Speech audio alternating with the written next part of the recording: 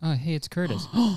He shaved. No way. What the heck? He shaved. He shaved his mustache? No way he shaved. Is he serious? Yes, the rumors are true. I shaved my mustache. I wanted to keep it, but I was threatened by People magazine with violence because I was practically a shoo-in for the Sexiest Man Alive 2021, and they wanted to give it to Blake Shelton again. So just for my own safety, I had to shave it off. But it's all good. It'll come back bushier, bigger, and stinkier the next time. Okay, welcome back to my channel. If you are new here, what's up? How's it going? And if you're coming back, what's up? How's it going? It is really good to see you again. I hope you're doing well. Okay, folks, I think it's safe to say that TikTok is pretty popular. And I feel like if you were to ask a boomer about TikTok, they'd probably be all like, it's bad, it's harming the young generation. You know, boomers, how they're always doing this. I wouldn't say that, I'm the youngest man alive. But no, I'll admit it, I used to think TikTok was all bad, but it's good sometimes. And some people might say it's shortening our attention span and making us dumber, but dude, I've learned so much from TikTok. You got people like Hank Green, known only for being a guest on the Very Really Good podcast and nothing else. He's on there talking about science, teaching us cool facts. You got doctors on there teaching us about medicine and health. And you've got the freaking Sway Boys on there teaching us how to be savage AF.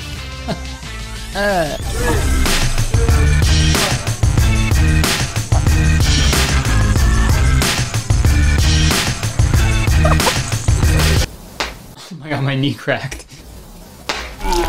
I'm not a sway boy, I'm a sway man. Yeah, move over, Dobrik brothers. There's a oh wait, no, Dobre brothers. Move over, Dobrik brothers. There's new grocery boys in town. So there's a bunch of stuff to learn on TikTok, but there's something that we're taught like really frequently when you're younger, but not so much when we're adults, and that is safety. When you were a kid, it was all about being safe. Safety was like the #1 priority because they didn't want a dead kid on their hands. It leaves a stain. You don't want them on your hands. You're always told to wear a helmet, even though it was like lame to wear one for some reason. Shut up! Brain damage is lit. But riddle me this, if helmets were really good, they'd be called heaven mitts. So, safety was always super important though. My Southern Ontario viewers will know what I'm talking about, but there was this place called Safety Village that we would go to every year, like on a field trip in elementary school. It was like this tiny fake village where you go and you learn how to be safe, man. You get to rip around in little cars. There was a fake dead body trapped under the ice to teach you to not walk on a frozen lake. That still scars me to this day. Mascot was a bunny, I think. It was fucking awesome, man. But if I went there today, like alone, to learn how to be safe, be weird as fuck, man. Especially if I had my mustache. They think I was like an employee teaching kids to stay away from strangers. So as an adult, we need another way to, learn how to be safe. And that's where TikTok comes in. Today, we're gonna be looking at a few TikTok accounts that are all about teaching you how to be safe. So without further ado, put on your closest helmet or your furthest one, doesn't matter. And let's watch some safety TikToks. The first account we're gonna be looking at is called Lean Bibles. I learned how to do this in the Lean Bible. Wow, so funny. Just kidding, fuck you. So this account posts like these computer-generated, hypothetical, dangerous situations, and they teach you how to avoid them and how to stay safe within them. Like this one, for example.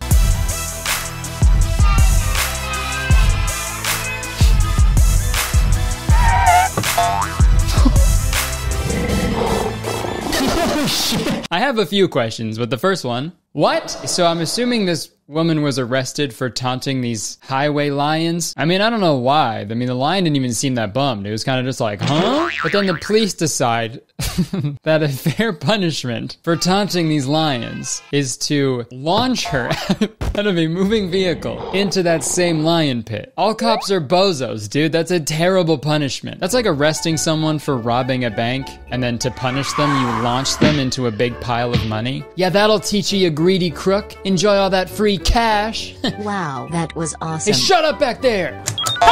But hey, I'd be lying if I said that wasn't a creative punishment. Okay, how about we move on? Let's look at another one. Maybe this one will be a little more relatable.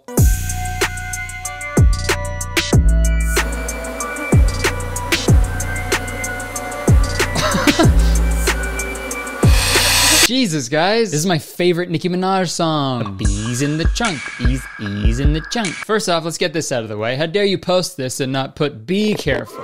You deserve to be launched out of a moving vehicle into a highway lion pit for that. But what's the lesson here, right?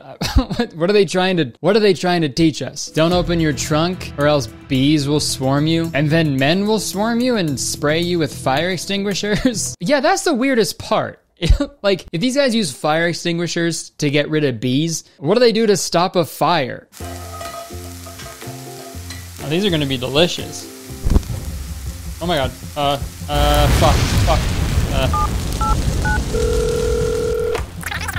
Yeah, you gotta come quick. It's out of control over here. Okay.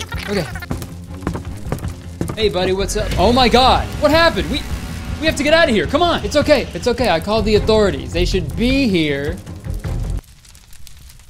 any moment. Why'd you put so much emphasis on the bees? Okay, how about we don't get hung up on my grammar? The house is covered in bees, if you couldn't tell. What? Somebody order a beekeeper? Where are those bees? Oh, thank God, the beekeeper's here. Right over here, sir. Wait, hold on. I thought you called 911. Oh, for a few bees? I don't want to waste their time. There could be a house on fire somewhere. What the fuck is wrong with you? Uh-oh. Oh, no! Oh, my God. Not the bees! Oh, shit. Can you call your beekeeper? I can't lose him. We're in love. What? You two are dating? Yeah, we met on Bumble. Oh, boo. I could have made a Tinder joke at the end of that as well, and it still would have made sense. Okay, we still haven't learned anything about how to be safe, so let's watch another one. Be careful. Man swallows 87 nails, 7 push pins after a fight with girlfriend. Okay.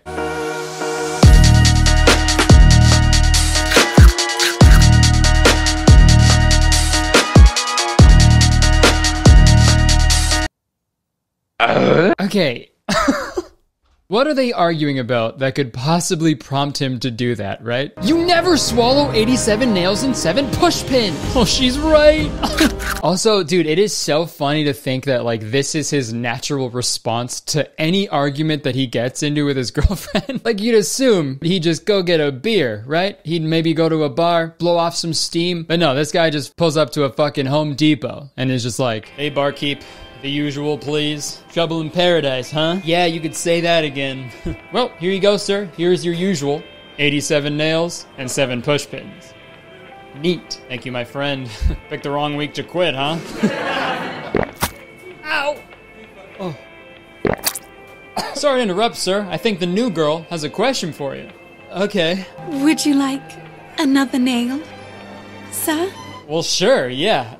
Oh, okay, back to this video and all of their videos, I guess. It says, be careful on the top. And like, be careful of what? Be careful of the guy who just swallowed 87 nails and 7 push pins? Yeah, I know, he's crazy. Or maybe they mean, be careful when you eat 87 nails and 7 push pins? But no, if you're doing that, you're not being careful. You're not being careful to begin with. Like, they put be careful on every single one of their videos, but they never tell you how to prevent any of these things, or even what to be careful of. It's just, be careful. Like, you can be extra careful and terrible things can still happen. Ask my parents. Okay, let's watch another. This one surprisingly isn't captioned be careful. It's like the one that isn't. It says man argument. So let's see what happens.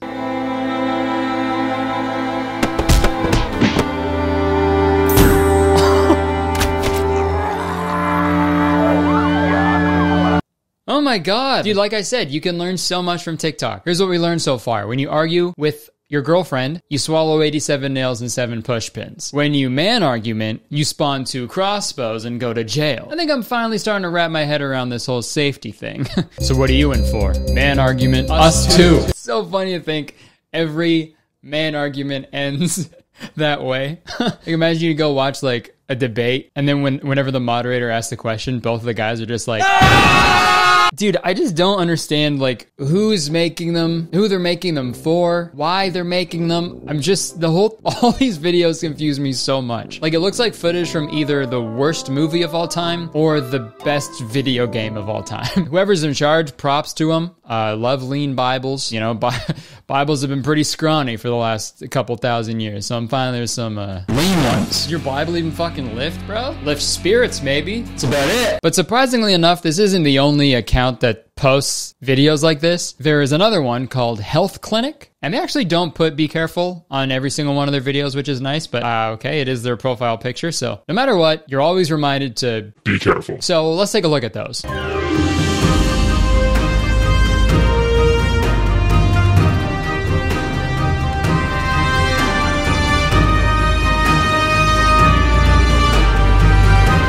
What the fuck? Okay, well, this TikTok actually unlocked a brand new fear for me, because usually when I'm in a public restroom, I want to be in and out as fast as I can. Okay, I speed run shitting in public bathrooms. So if there was something that was forcing me to be stuck in a public bathroom for even a second longer than I have to be, I'm starting an argument with the first guy I see so he can shoot me with a crossbow. Just fucking kill me, you know? Also, putting aside the fact that they got there so fast to remove her gluey ass from the toilet seat aside, why did the Home Depot employees show up too, right? The fuck they doing there? Is that one of the duties of a Home Depot employee? Hi, I'm Homer Depot. Welcome to your new job at Home Depot. We're happy to have you on board. Yeah, we like to joke around here a little bit. Now that you're part of the Home Depot family, it's important that you learn our core values. We like to boil it down to SGBD. S. Sell tools. G. Give men 87 nails and 7 push pins to ingest. B. Be careful. And last but not least, D. Drop whatever you're doing to see a girl's ass get ripped from a toilet seat. Just remember Home Depot's core values and you'll fit in better than 87 nails and 7 push pins fit into an angry man's stomach. I still don't even know if we've learned anything about safety yet, so bear with me, let's keep going. Okay, so we got... Okay. Jesus. Okay, what the fuck? Doctor looks way too stoked to be putting a finger in a guy's ass. Maybe all doctors look like that when they do that. I guess you never know what their faces look like because you're facing the other way. Can you imagine getting a prostate exam and then you turn around and your doctor is just like, Spread those cheeks. Also, the Home Depot employees, what are they doing there? Anything that has to do with shit or poo, the Home Depot employees are right there. They're freaks. Occupied.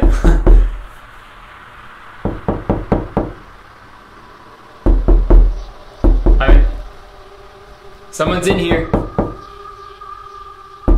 All right.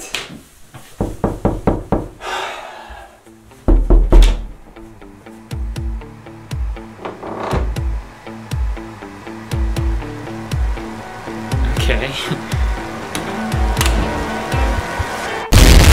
Yeah, be careful. So after watching a bunch of their TikToks, it turns out that they use that same Home Depot clip at the end of like every single one of their videos for some reason. I'm sure they just reused it once afterwards and everyone fucking lost their mind about it. So they're like, you know what? Fuck it. Let's just keep doing that. And it says in their bio that they're the creator of the Home Depot trend. You know the trend, right? You know the Home Depot trend? When the popular TikTokers will do their little dances and then they'll put in a CGI clip of Home Depot employees rushing into a bathroom stall. Okay, you know what? I'm getting fed up. We haven't really learned anything yet. How about we watch one more and see if we can finally learn some good safety tips. Oh my god. What an evil way to smoke weed. He just like screamed the smoke out of his mouth. Oh my god.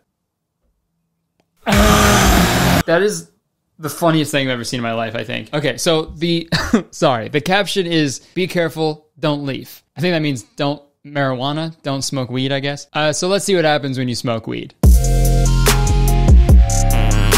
What the fuck?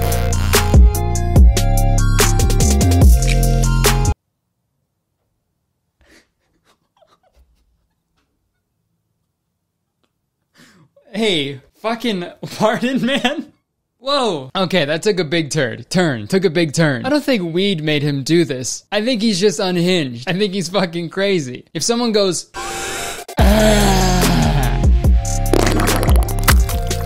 I don't think someone would just be like, yeah, it's because of the weed. Oh shit, this is why stoners are always asking for papers, right? Like toilet paper. They need to wipe the shit off their walls. Also, what's wild about this video is that like someone smeared shit on a wall and that's not even the craziest part of the video. To me, screaming while you blow smoke out of your mouth, that's gotta be the craziest thing that I've ever seen. Like, if I saw someone do all of this, I wouldn't even comment on the poop on the wall. I'd just be like, why'd you fucking scream when you blew smoke out of your mouth, man? I cannot get over how funny that is, man. Imagine walking out of like an office building, bunch of people are having a smoke break, and it's just everyone screaming at each other. All right, well, I don't see how it can get any weirder than that. So how about we end it there? What did we learn? Obviously, the big lesson we learned was be careful. But more specifically, be careful of Home Depot employees when you take a poo. Hey, more like Home Depot, am I right? Cut. What the fuck was that? What? I thought of it a funny little joke. I thought I'd improvise. Is that not okay? Okay, well, we don't pay you to improvise. Okay, stay on script or you'll never work in Hollywood again. Do you think we're in Hollywood right now? Oh, yeah. Also, no, I'm not gonna stay on script, okay? Home Depot is funny. Sorry, it is pretty funny. See? Now that's a sound guy. Whoa, that's a great one, man. This guy's on a roll. Hey, don't encourage him. Sorry. But you have to stay on script, okay? No, I'm not going to stay on script, okay? This is. We have a writer's team. I'm Kurtis. This is my channel. I can make jokes if I want. I can improvise, okay? What are you doing? You're going to let me do that. I'm not arguing with you anymore. This is enough. I've been dealing with you for freaking years, man. You're so fucking annoying. You're a bitch about it. You're being a bitch about it.